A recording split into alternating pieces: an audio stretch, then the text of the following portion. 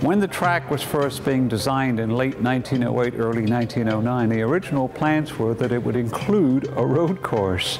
At one point, they were trying to get a 3-mile track onto the property, a 3-mile rectangular-shaped oval, and then a road course that would link to it and then go down through the infield. And basically, you'd come out of turn 2, and then instead of heading on down the backstretch, you would make a left-hand turn, and then you would veer through the infield and then come back onto the backstretch just a little bit north of where you left it.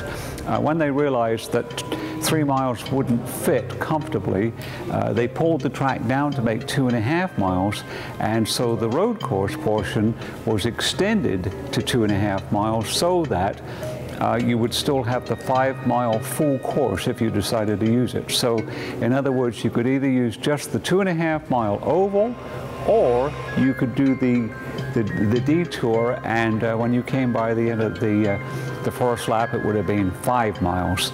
As it was, there were so many difficulties in building the oval track that the road course was never built. And it was 2000 before we had a road course.